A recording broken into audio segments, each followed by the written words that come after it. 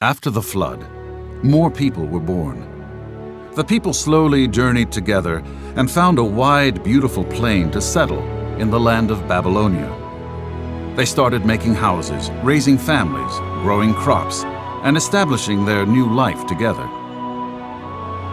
As they did, they got an idea. Let's build ourselves a big city and a huge tower that will reach up to heaven. This, they thought, would make them famous and would prevent them from being scattered all over the earth.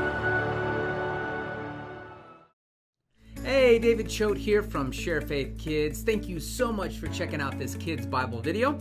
Wanted to let you know that this video is part of an entire Sunday school lesson that includes curriculum, activity pages, a slideshow, family devotionals, and so much more.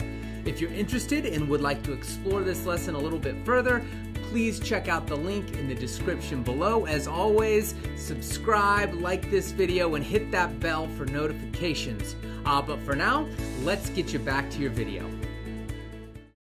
The tower slowly went up, brick by brick. The people were discovering the power of working together, building together, and soon relied so much on their own strength that they forgot about God. The people felt unstoppable. They would dominate. Their power, together, grew stronger and stronger. They were building a mighty city.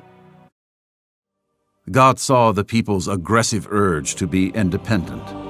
God knew that it would only lead to sin. In His wisdom, He devised a plan to scatter the people so they would populate the entire earth. He began to confuse their language. Now, when one man said to another, "Hand me the hammer," he wouldn't understand. They couldn't do anything together if they did not speak the same language. And that was how their great plan ended. Everyone was speaking in a different language. Those speaking the same language grouped together and were dispersed throughout the earth. That is how the earth became populated with different races, nations, and languages.